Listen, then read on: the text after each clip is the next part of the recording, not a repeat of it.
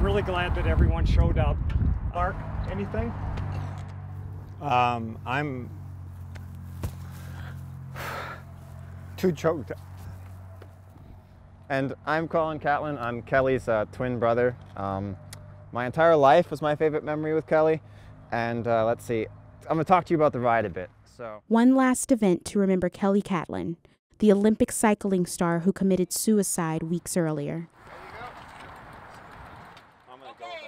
Following the same 28-mile stretch she rode hundreds of times while attending the University of Minnesota, were her coach, teammates, fans, father, and brother.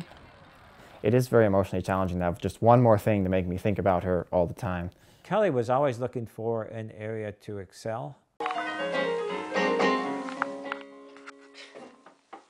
going to go back to the left hand. I think this came out at a very early age. She was the first chair violinist for her high school orchestra and fluent in Chinese. She even got a perfect SAT score. Kelly's life was governed by a level of self-discipline to ensure that she would shine in almost everything she did. She got the best grades in exams because she studied twice as long as anyone else did. You had to put the base singles O and B and an E. She was really good at cycling because she trained harder and smarter than most people did. Is that better? Yeah. The story of her life was just pure focused work. She's always been this positive, full of life, energetic kind of person. Only 4 years after Kelly started cycling, she became an Olympic medalist. But after 2 crashes led to injuries, the sport became a burden as her expectations for herself seemed unachievable. She had to stop training. Almost any effort would bring on a headache. Then she had trouble, started having trouble with mental issues, like intrusive thoughts. She couldn't get them out of her head. On March 7th, she killed herself. I was at work and I got a phone call from my mom. It says, we haven't heard from her in 2 days. And I'd heard from her the previous day, so I wasn't super worried. They called in a welfare check, they went in, and she was dead. Her death at 23 is part of a national epidemic. Suicide is the second leading cause of death for people between the ages of 10 and 34 in the United States, according to the Centers for Disease Control. Experts stress that there is no one cause for suicide, which has left her family struggling with the question of why.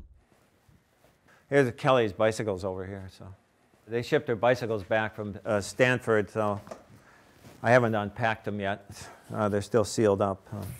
I think she was failing herself in what she wanted to be or something. She couldn't accept a different course to her life or something.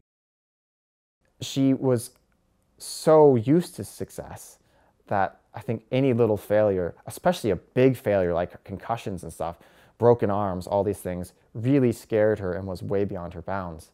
She was seeing her whole life accomplishment in a very short term, and if she had a short-term failure, she wasn't seeing herself as a 23-year-old with 60 years of life left. Kelly's mother was looking forward to having her home for spring break. The room she prepared for her is now frozen in time. This is one of those things that kind of hits you later. I kind of changed it around. Instead of being impersonal, I put things in it that I thought she'd like, kind of some soothing colors, training and traveling all the time. I thought something nice. So her stuffed horse. I smile because it's nice to think of her. She had so much energy.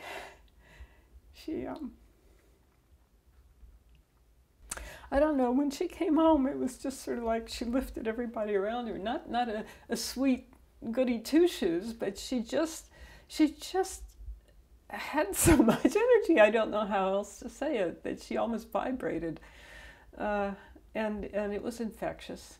And her laugh and her jokes and poking fun at her brother and all this kind of stuff. And those are good memories.